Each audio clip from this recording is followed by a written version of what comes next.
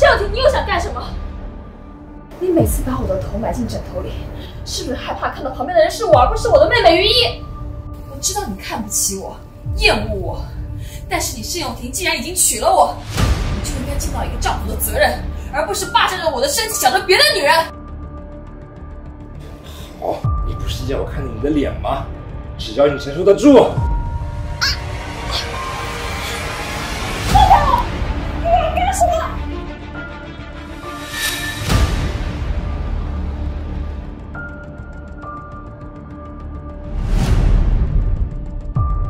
兰兰，对不起，对不起，对不起。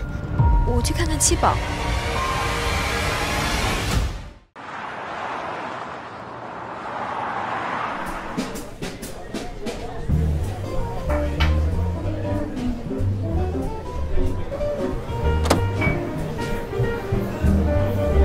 哎呦，我只不过晚到10分钟，你就喝成这样了。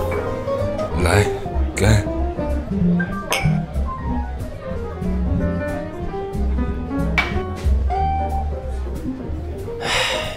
你这才给脑到哪儿啊？成这样了，不说算了吧，兄弟。放弃？我3年了，我都没有放弃，好不容易老天眷顾，我把他找回来了，你让我放弃？ 好，我给你加油。我要回去，你慢慢喝吧。不是吧，兄弟？好，我送你。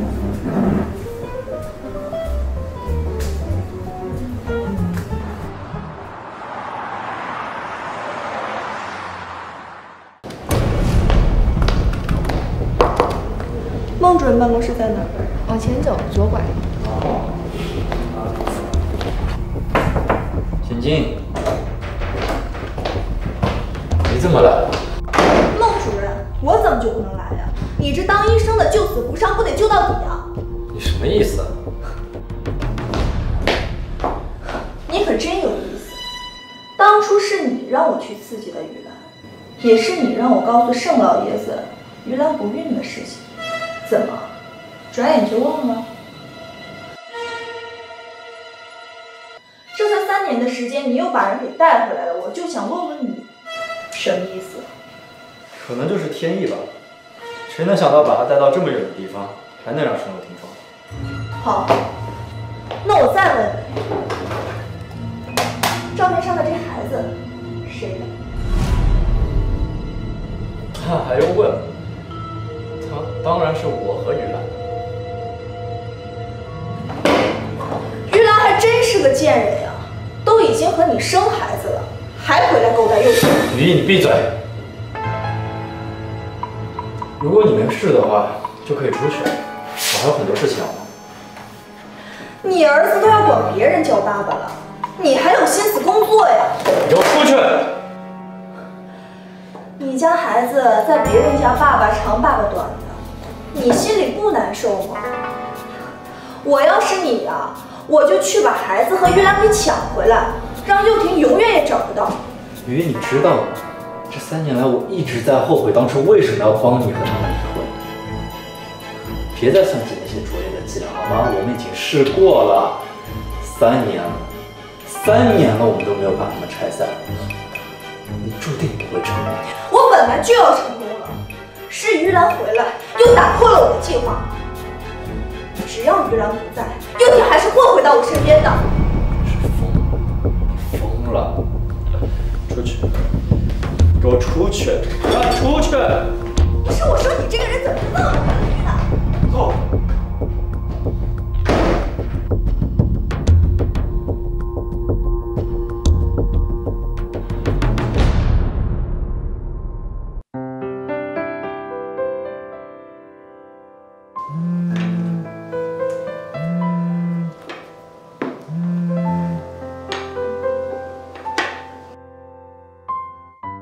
兰兰，你最近好吗？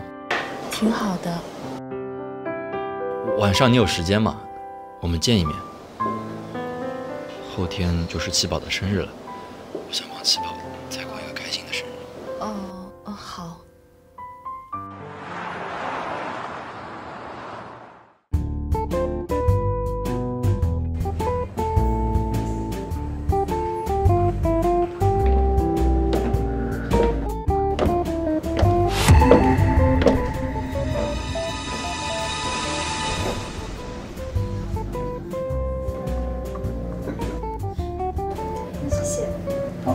事。啊，怎么了？有没有烫到？咖啡好喝吗？啊，其实还挺好喝的。那让我也尝尝。你干什么？我觉得糖放太多了，会得糖尿病的。对了，你们在聊什么？后天就是七宝的生日，少谦约我商量一下怎么过生日。七宝生日，我怎么不知道？另外，凭什么跟他一起过？七宝出生以来，每个节假日都是我和玉兰陪他过的。如果你忍心让七宝难过失望，你大可以蛮横的不让我见他。那没别的事，我们就走了。麻烦孟少买个单。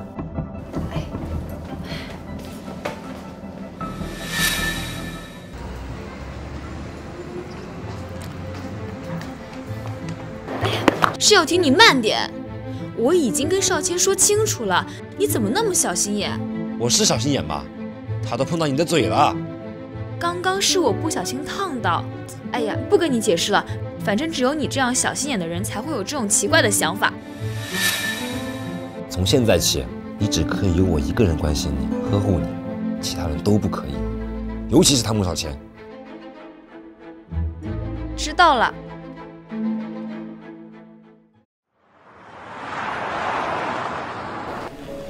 我分析再三啊，我觉得孟少谦跟七宝过生日的事情你不能阻止。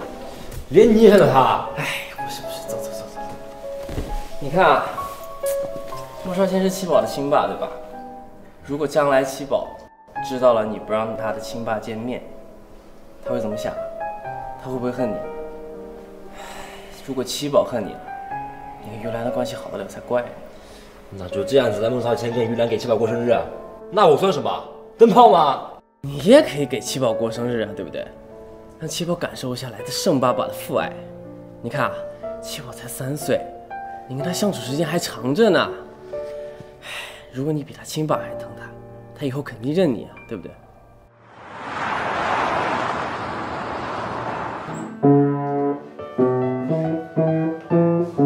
七宝，盛爸爸祝你提前明天生日快乐哦！谢谢盛爸爸。